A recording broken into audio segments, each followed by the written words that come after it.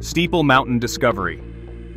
Deep beneath Jupiter's swirling surface, Juno's microwave radiometer detected something that shouldn't exist: towering structures of ammonia rising like ghostly skyscrapers through the dense atmosphere. These steeple mountains stretch 3,000 kilometers high, making Earth's tallest peaks look like pebbles. But here's the terrifying part: they're not solid.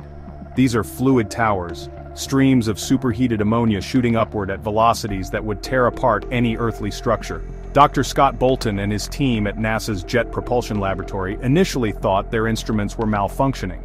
How could liquid structures maintain such height in an environment where pressure should crush everything?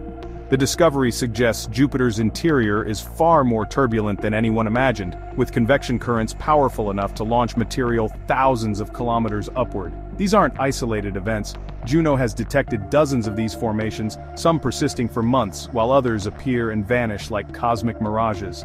The ammonia plumes carry with them traces of deeper materials, offering glimpses into Jupiter's mysterious core regions where temperatures exceed 20,000 degrees Celsius.